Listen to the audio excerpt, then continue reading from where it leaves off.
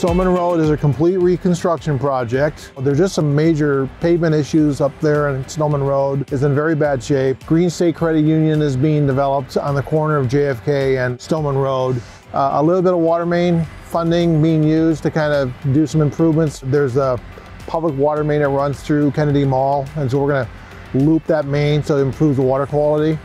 And then there's also storm sewer improvements that we're going to do, because one of the things that's causing a lot of the issues up on Stoneman Road is it just does not drain well.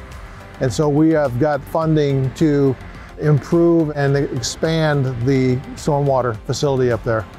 We're having a fair amount of public engagement. So we're talking to residents, we're talking to the school district, we're talking to all these businesses on how to provide access, because they all need to be able to access the site, get to the different businesses on that corridor, working with the contractor, talking with the contractor, meeting with the property owners on site with the contractor, having conversations about how that access should happen.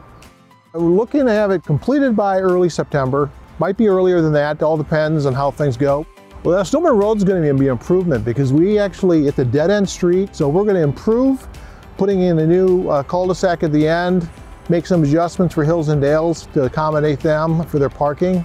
It'll be a win because it'll be a greatly improved street, accessible for the mall as well as for all those businesses.